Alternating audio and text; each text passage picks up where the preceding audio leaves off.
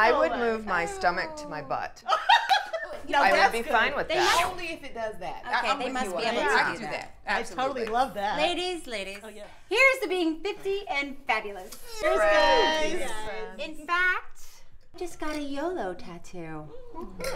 Ta-da! Lately, it feels like sandpaper down there. Yep, the super coarse kind. How many kinds are there? 6. It's on a continuum of grit. Very fine, fine, medium, coarse, super coarse. We get it. Okay. It's weird. We've never talked about this before. It is weird. I mean, we have talked about everything else. Everything. Oh my God, look at what I did with this. I pulverized this orange. So what have you guys tried?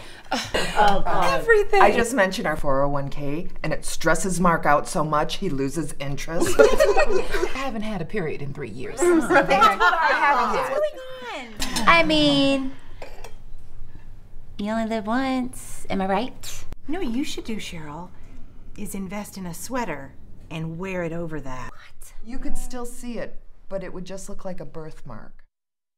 I mean, let's be honest, sex is supposed to be fun. We couldn't keep our hands off each other. Mark once nicknamed me Handsy Helen.